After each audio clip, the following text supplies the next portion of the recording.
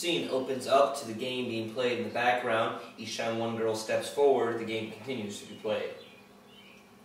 I never thought our team would make it here. I mean, we're from East Stone Gap, Virginia. Have you ever heard of East Stone Gap, Virginia?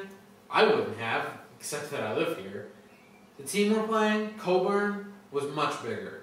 If you asked someone from the east side of the state if they knew Coburn, they would most likely say they had. But ask them about East Stone Gap, you would get blank stares.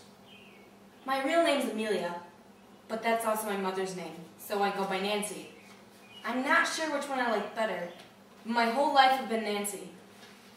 I'm 17 years old, and I've also never had a boyfriend. Oh, there have been several boys that have caught my interest, but none that have found interest in me. I've lived on a farm my entire life. I have 4 brothers and my youngest and only girl. On our farm we mostly grow corn, but we have a few other vegetables thrown in there like tomatoes, carrots, and asparagus. But those are all mostly just for our family. We rarely go to the market to buy anything. Almost all our food comes from around our farm. We have some cows and chickens too. My sister is 2 years older than me, so I watched her play on the team when I was a little younger. I thought they were good, but state championship ready? I never really thought of that. It's not that I don't think they could do that, it just never even crossed my mind. But here we were, playing at the state capitol. Do you know this is the farthest I've ever traveled? I'm 16 years old, and the farthest place I've ever traveled is the state capitol. My mom died when I was 7. She used to love basketball. She would sit and watch my dad and brothers and sisters play basketball for hours, back when she was pregnant with me. She would sit on the back porch and watch them as the sun would begin to set. I guess that's why I love basketball so much. It was ingrained in me. My mother fed it to me like she gave me food and water. She fed me basketball. I love people. I love caring for people. I love talking to people. I love watching people. When I was 5 years old, I knew I wanted to be a nurse. And that dream has never been diminished slightly for the past 18 years. This game is significant, yes, but I'm more concerned about nursing school in about 5 months. I'm going to move away from the only home I've ever known. I have to live with strangers. My grandparents live on the farm next to us. Every day when I get home from practice, my mom, my grandpa, and I sit around and knit. I love that time together. And then my brothers, my dad, and my grandpa come in from working outside. We'll have a piece of pie together while my grandpa reads from the Bible. My favorite Bible story was that of Ruth. She was such a brave woman. I hope I can grow up to be like her someday, or even today. My mom keeps telling me to dress more like a woman. She tells me all the time, real women don't wear pants. In my day, it was unheard of for women to wear pants. Real women wear skirts or dresses. Believe me, that's what the boys like anyway. Do you want to get married? Well, then wear a skirt. To be honest, I hate skirts. They make me feel uncomfortable. If I could wear my basketball shorts all day, every day, I probably would. But that would kill my mom for sure. When my mom died, I used to just play with the basketball for hours. It was my only release. Sometimes my dad and my brothers and my sisters would play with me, but I kind of liked it better when I was by myself. It gave me time to think, time to process. I don't know if I ever got angry about my mom. She was really sick at the end, and I hated watching her lay in bed and cry for hours. The doctors told me it was smallpox. I had no idea what that was at the time. All I knew was that it made my mom hurt and cry. Nothing made the pain better. Do you know that I haven't had to make a new friend since I started kindergarten? That was 12 years ago. I haven't had to make a new friend in 12 years. I do love people, but I love people that I already know. It'll be okay, I guess. One of the girls that I'm graduating with is going to nursing school with me. That makes me feel a little bit better.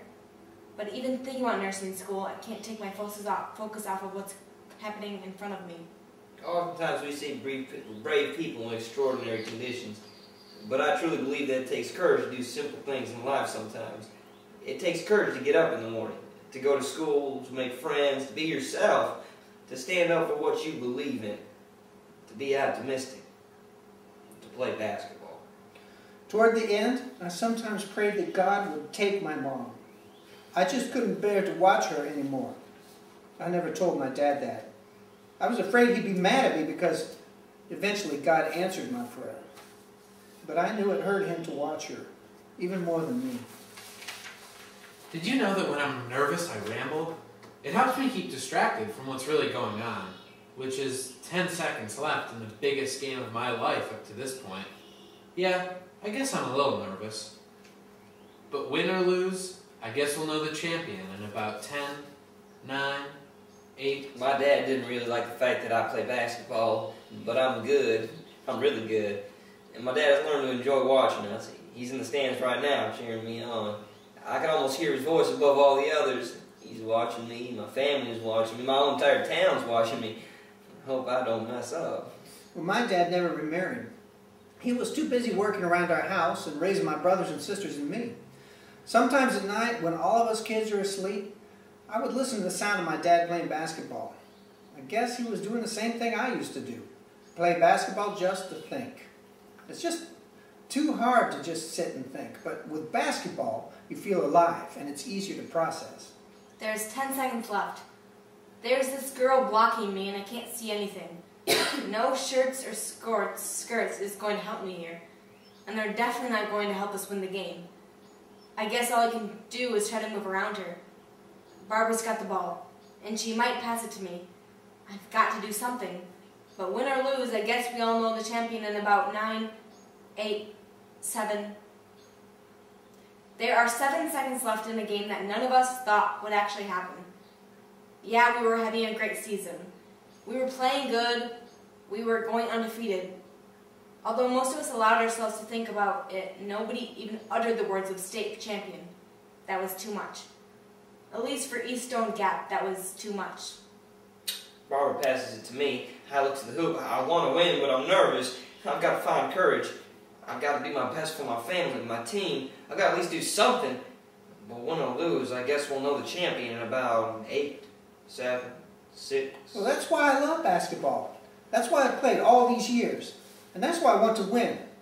For my mom, of course, but mostly for my dad. To prove that basketball does something to somebody. It did for me. And I know it did for him. We need to score this basket. We're down by 1. We need this basket. We need it for my dad. I watch as Lori gets closer and closer to the net. I'm silently praying that she makes it. I need this, not just to say I'm a state champion. I watch it as if it's all in slow motion. She takes 1 step, 2 steps. This is it. I guess we'll know the champion in about 7, 6, 5. But here we were, with 5 seconds left. Lori was moving towards the hoop. One of the other girls goes to block her. She's trapped. She passes it off to Donna, and Donna catches the ball, and you can read it all over her face. She wishes she was not the one person who had the ball, because now it's all her. She doesn't have time to pass it to anyone else. Either she scores or we lose. The time's ticking. This is it. I guess we'll all know the champion in about 5, 4, 3. The game ends, and everyone moves off stage. Scene changes again to one solitary person on stage.